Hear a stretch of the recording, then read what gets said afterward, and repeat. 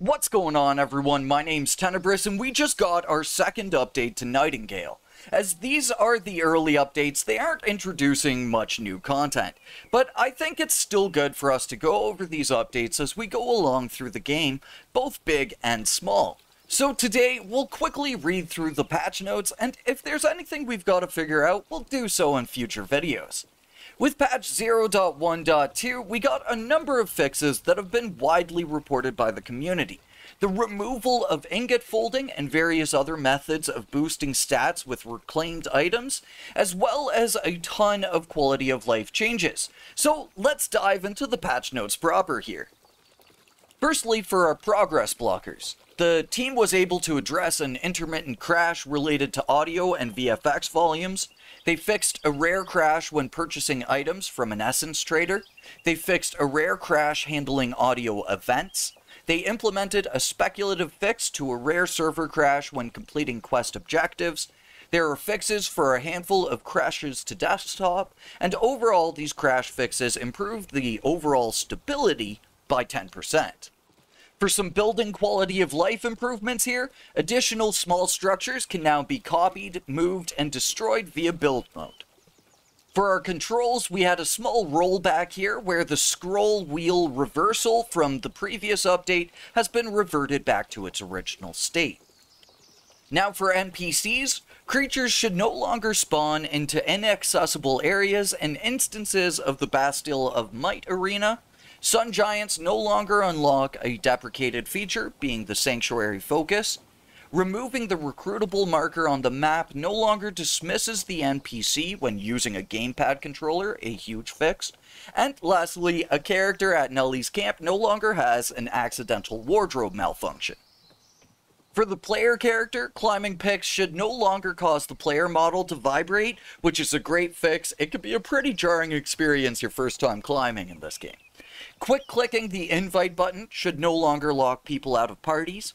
They resolved a bug related to character faces causing unintentional bumpiness and the lighting. Faces should look smoother as a result. Eyes for some preset archetypes should now more closely resemble their original art.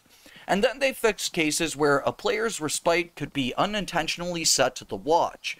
If a player's respite realm is detected as the watch, the player will be relocated to their first abeyance realm when relogging into the character.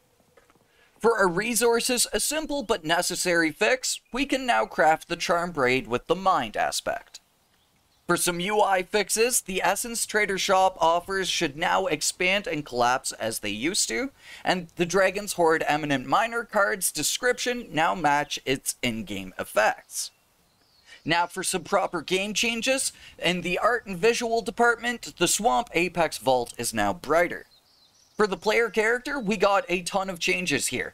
Players can now quick stack items into chests, which is a much requested feature.